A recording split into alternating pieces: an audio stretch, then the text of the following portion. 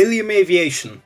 Potential lifeline? Lilium Aviation, a German manufacturer of air taxis, or Evtols as we like to call them, is currently navigating financial troubles and facing insolvency. However, there's still hope for the company's future if it can secure a new investor or buyer by year end. This is going to take a little bit of explaining, so please bear with me and hit that subscribe. Despite stringent cost cutting measures, including shutting down of their cafeteria, the development and assembly of their innovative electric vertical takeoff and landing aircraft continue near Munich.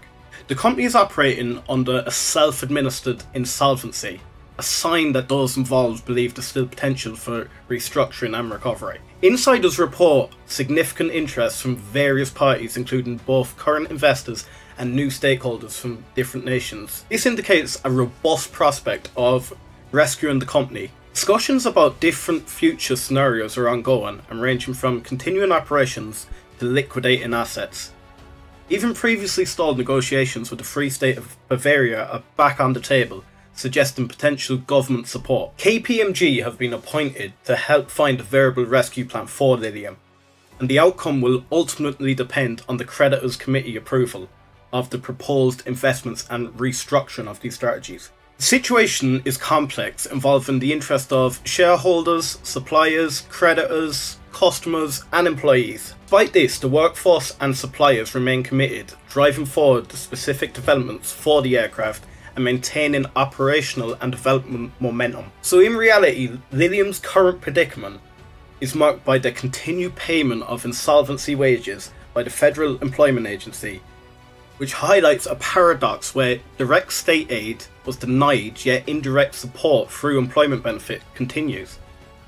This has allowed the company to reduce operational costs significantly while also maintaining the staff's involvement and developmental activities. The commitment workforce is keen to achieve the first manned flight of the Lilium model, and it's now rescheduled for early 2025 despite potential delays due to cautious suppliers. This situation underscores the community's support for Lilium, with many stakeholders eager to see the company succeed and take its innovative aircraft to the skies.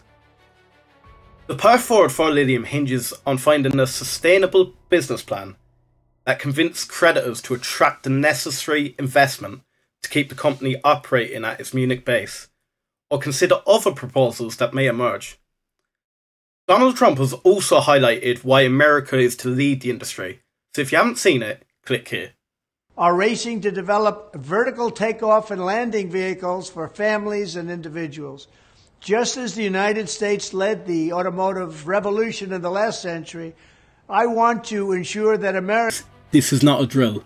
Donald Trump has spoke about electric vertical takeoff and landing vehicles and the US leading the frontier.